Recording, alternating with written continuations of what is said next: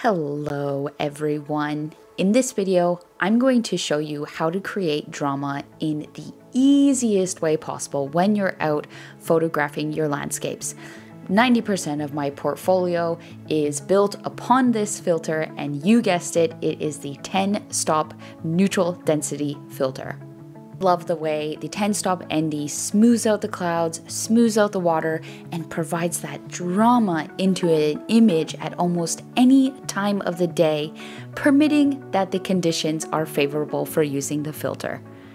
I still use this technique even with my self-portraits, and over 10 years I have built up a recognizable signature style just by using this one filter. Let's get into how to create your own.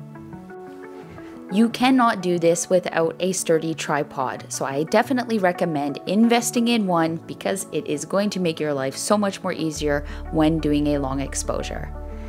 The first thing you want to do after you compose your scene is decide the aperture and the ISO that you're going to use. Since you're on a tripod, I definitely recommend using the lowest ISO possible.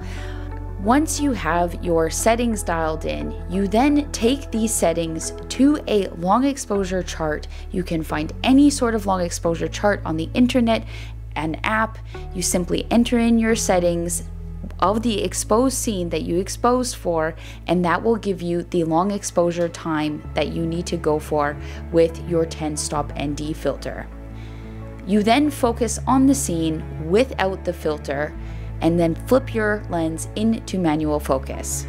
Now you're ready to put on the filter, and now that you have all of your settings sorted out, you dial that in, and then you take the image for the recommended shutter speed time.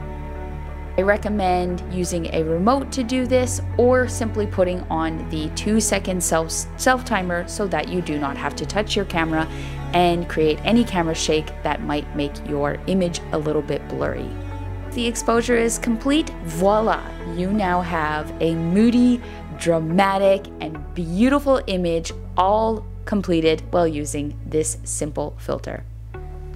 Thank you so much for watching this video. Please subscribe if you enjoyed this and found it helpful, and don't forget to go down to the description below and subscribe to my newsletter, because this month I have my first ever editing tutorial coming out.